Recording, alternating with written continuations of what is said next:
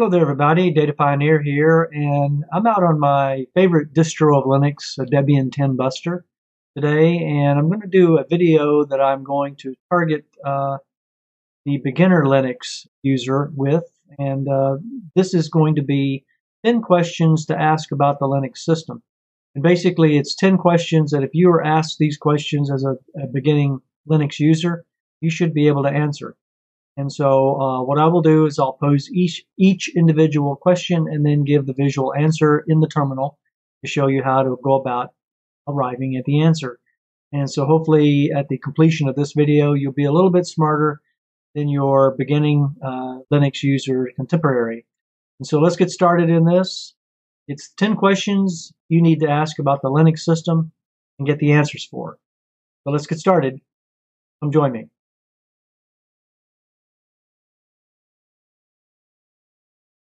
So the first question asked was, how do you determine the kernel version running in your Linux system? And that's a simple process to do in the terminal. So let's get into the terminal and I'll show you how to do that. So I'll click on the terminal and let me just bump up the resolution here so you can see it a little bit better. So to answer the question, if you're asked that question, simply go to the terminal and type in uname -r, and it's going to bring up the kernel version for you, which is 4.19.0-6. AMD64, which is a 64-bit version of the kernel for 4.19.0-6. Now, if you want more information than what uname -r will give you, then you can type in uname -a.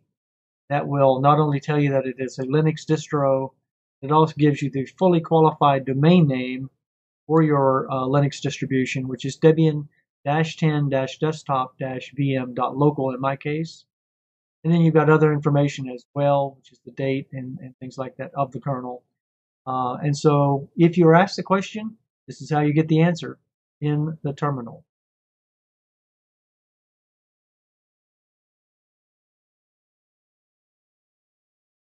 So the second question is how can I determine the IPv4 and IPv6 address in a Linux system? So if you're asked that question, the way to do that is go into the terminal. I'm back in the terminal again.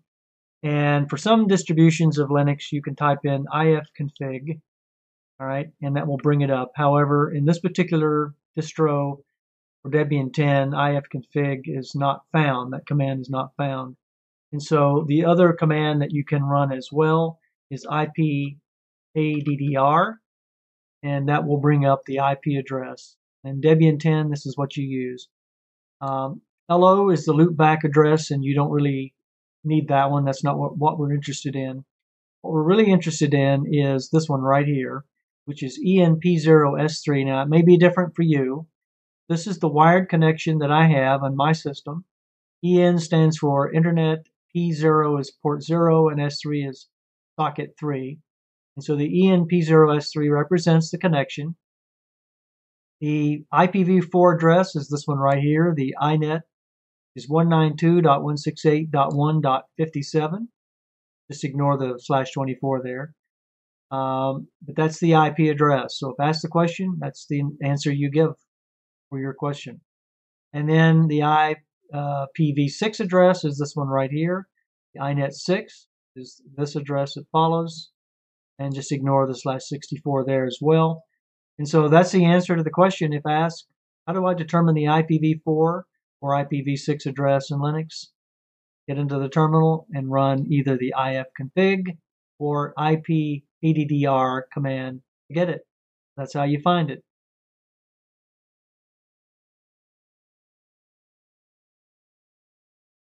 Okay, so the third question is how do you determine the amount of free disk space in your Linux system? So to do that, go back to your terminal, and you can type in the command df, which is disk free, and use the TAC-AH switches here, which is the all file systems human readable, and hit enter, and that's going to bring up the file systems on the left-hand side, right? The sizes associated with those in the next column, the amount used, the amount available, the percent in use, right, and where they're mounted in the system. So let's take a look here for dev SDA1, which is the first partition of my Linux system in Debian 10. Its size is 70 gigabytes. I'm using 3.9 gigabytes of that 70, and it means I have 62 gigabytes available, so I'm using 6%, and it's mounted at the root of the file system.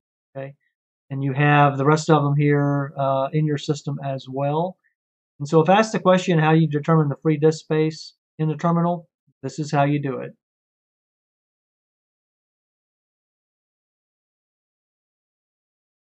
If asked the question how can you determine if a Linux service is running, a couple of different ways of doing that. Get into the terminal, and if you're running a sysinit system in your Linux distro that you're using, which no Linux distro nowadays is using anymore that I'm aware of, but if they are still using it, you would run a service command and then your name of your service. Let's just choose the secure shell daemon, SSHD, and then status. Okay, that's how you would get it. But for me, that's going to render a command not found. So since my Linux distro is using systemd, which most Linux distros today are, and that's probably all you need to be concerned about, run the system ctl command, which is system control, and then status. You have to reverse the direction of the command, and then the service that you're interested in, which is SSHD in this case. And so when you run the system ctl status SSHD, hit enter, it's going to come up to tell you that it's either active and running or it's dead. It's enabled or not enabled. In this case, it is active and running. It is enabled. Okay, and that's how you bring that up. You can start, stop, and restart the SSHD service or any other service running in Linux by simply replacing the word status with start to start it, stop to stop it, or restart to restart the service using the systemctl and then the action command and then the service itself. So when asked the question, how do I know if a Linux service is running in my system? This is how you do it.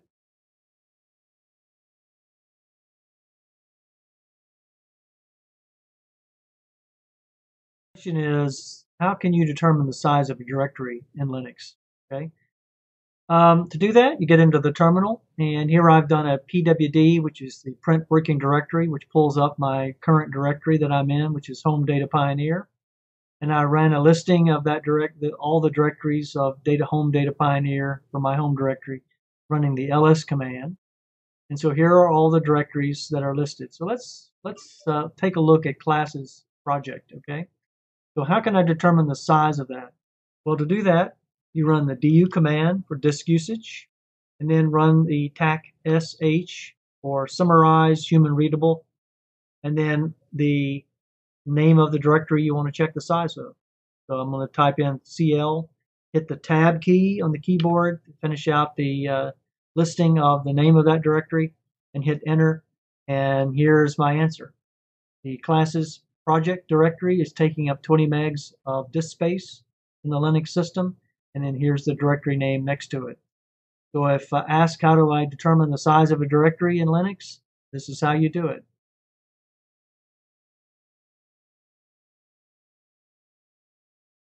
So the next question is, how can you check for open ports in Linux? And that's more of a network focus question that might be asked of you. And so if asked that question, let's go ahead and clear the terminal here.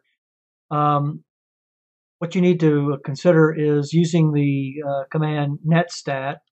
Okay, if you run netstat by itself, it tells you once it pulls all that information up, it's going to be a lot of information, not very focused, on a particular type of connection that's running or service that's running, et cetera, et cetera. And so it's going to pull up a whole, stream of information here, and that's not really a good solution. And so let's quit that, and you see if I can end this command. Let me go ahead and close the terminal, and let me reopen the terminal, and let's bump it back up again. And so we would run the netstat command to get that information. but we would use some switches in order to pull the information we really need to have up. And so here we have T for TCP, okay, for transmission control, internet control.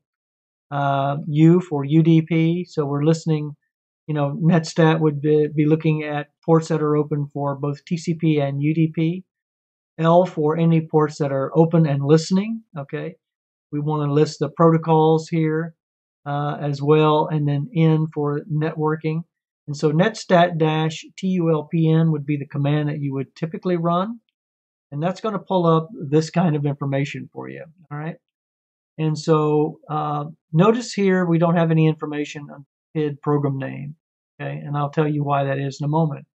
So here we have the TCP ports, or protocols rather, that are, this is the protocol column. We have TCP, these are the ports that are open for TCP listening, all right? And TCP6, UDP, and UDP6, okay? Here we have the RECV send queue, and then here are the local addresses assigned to the ports that are listening. Here are the addresses here, and then whether they're listening or not listening, you'll have the word listen here next to it. All right. There is no information here for PID and program name associated with these this information over here in the protocol column. Way to get that is to run the sudo command in addition to netstat-tulpn, right? And I need to put in my password for Datapioneer. And that's going to pull up this information, okay? And so we have the TCP and UDP protocols that are being acquired here on the network. And we have all the other information. But in addition to that, we have the PID with the process ID and the program name associated. So here we have PID 492, which is a TCP protocol connection, port 22, all right, which is the port. So its port is open. And it's open to PID 492 listening on a program SSHD, which is your SSH daemon listening, okay? Here we have port 631 open, TCP, for PID 431, and it's the CUPS-D, or the Common Unix Printing Services daemon, all right? And we have the rest of them down here, all right, as well. All right, so we have even here PID 454 associated with CUPS Browse D here for port 631 UDP, User Datagram Protocol instead of Transmission Control Protocol, right? And so if asked the question, how do I determine the open ports on my Linux system? Use the netstat command and use the tulpn switches, but also don't forget to use sudo in front of it to get the super user so that you have root access or elevated privileges so that you can get this information, final column, which is PID program D, program name.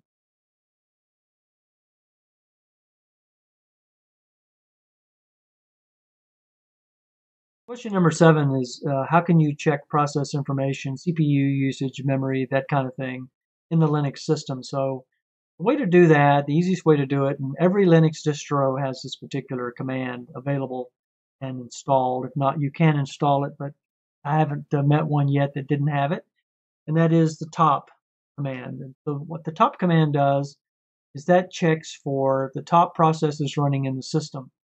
And so here you have %CPU usage for user space, okay, so 0.4%, and system, okay, so 0.0 right now for system, 0.0 for user here, so it fluctuates up and down. This tells you the percentage of CPU time being allocated for user space and system space. And then we have megabytes of memory being the total here, 3947.0 total, 62.5 free, 507.4 used, okay? And then here's your buffer and cache information, all right? And then down below, you have the PIDs, or the process IDs associated with these commands. For like xorg is process ID 486, all right?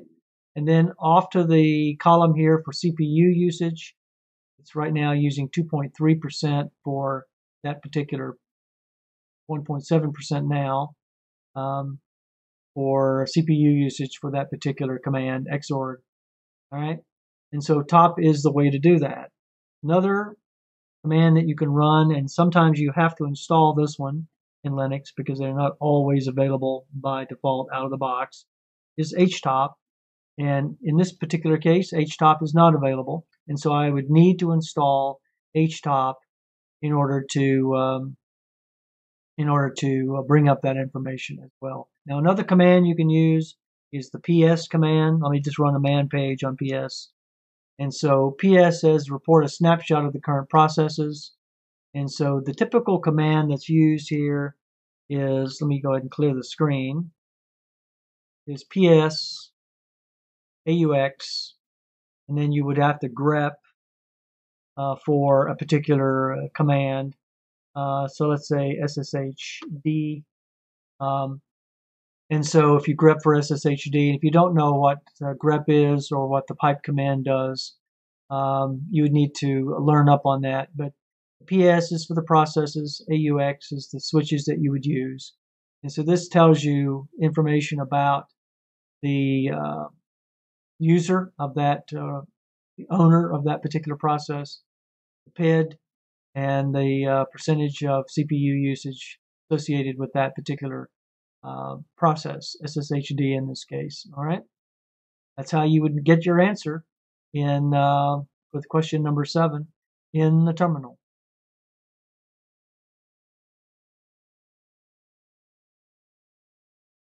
So the next question is, how do you mount devices in Linux and how do you manage those?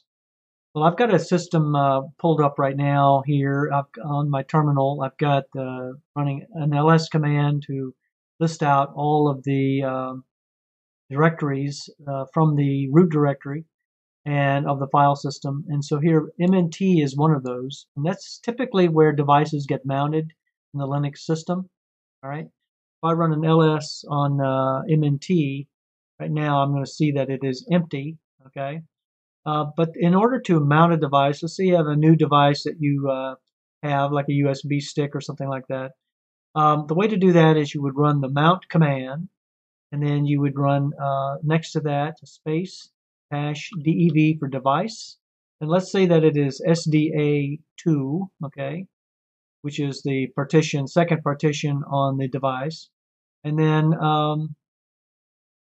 you would mount it, where to mount it. So that would be mnt, okay? And so you would run mount, the device that you want to mount and the partition that you want to mount, and then space, and then where you want that mounted in the system, all right? Which is this mount directory right here. I'm not going to run it because I don't have a dev SDA2 here in order to mount, but this is the command you would use.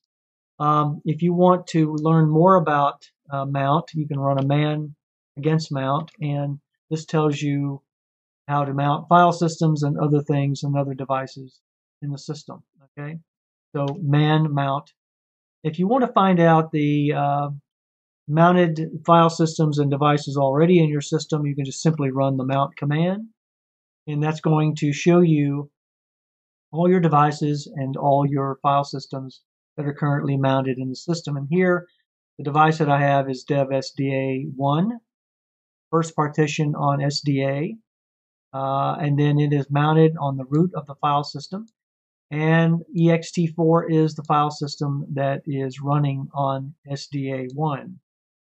So this is the mounted file system as well, and then here are the options for that particular mount. Okay, so you might be asking yourself, what file controls mounting of devices on the system by default? And so the file that controls that is, let me go to that, which is etc fstab, okay, which is your file system table. And so I'll pull that up, and so here we are. We're looking at it now, etc fstab. etc is a directory, which is your where all your configurations are in your Linux file system. And then fstab, which is the file system table, is the static file system information. And it shows you that here we have on the root, here was SCA dev SDA1 during installation. All right, here's the UUID for it, and then the location of that particular mount, the file system that it's mounted, it's running rather, and then if any errors are occurring and things, etc., etc. And so the etc fstab file in your Linux system is what controls that. Every time you boot up or restart the system, the etc fstab file is read and it mounts the devices that you currently have attached to your Linux system. And so if asked the question, how do you go about managing devices, mounting those, you use the mount command in Linux.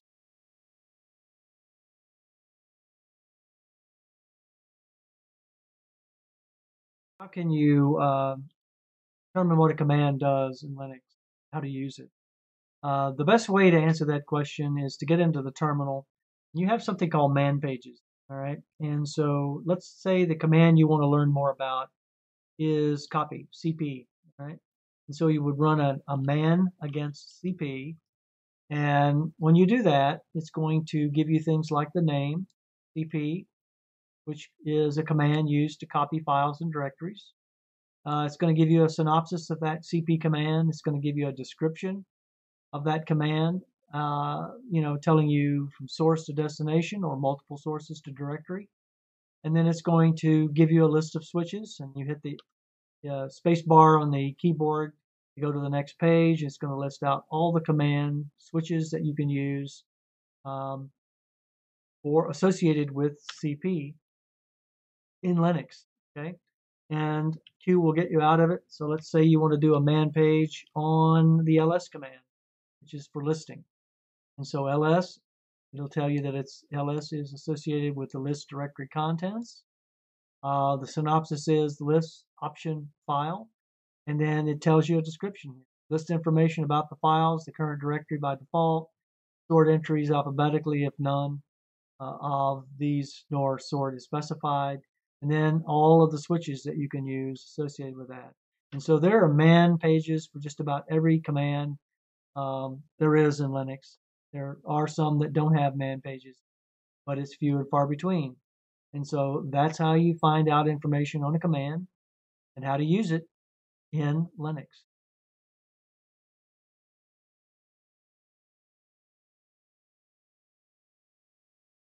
So what are some of the other ways that you can find out information about a command in Linux?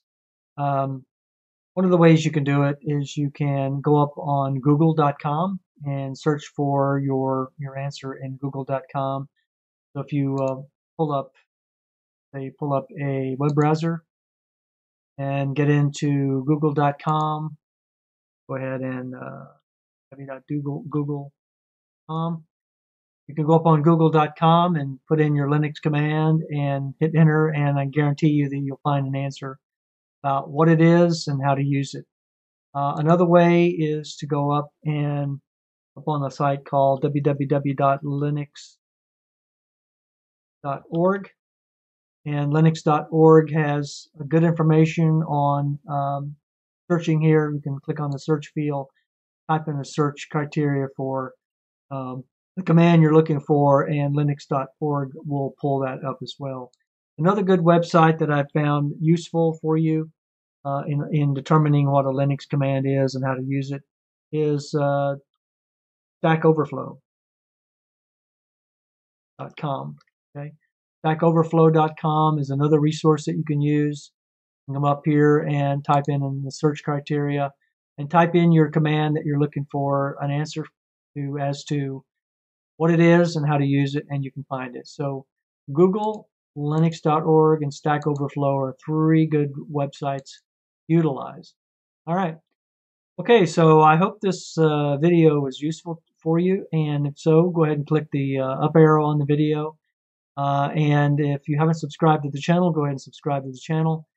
And this has been Data Pioneer, and hope this was useful, and you have a nice day and take care.